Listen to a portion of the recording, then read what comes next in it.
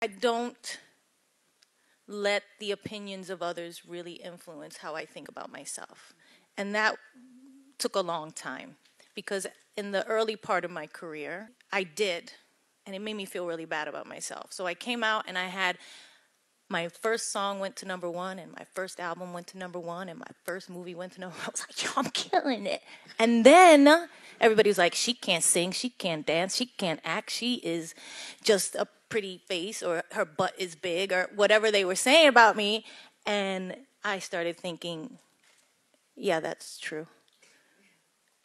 And it really hurt me for a long time. And then I started realizing I just kept going. You asked me what I did. Despite the hurt and the pain, I just kept going. And I just couldn't allow myself to let that become who I was. I was like, no, I'm gonna make another record. I'm gonna make another song. I'm gonna make another movie. I'm a great actress. I'm a great singer. I'm a great dancer. I'm great at this stuff. And I'm gonna keep going. And I did.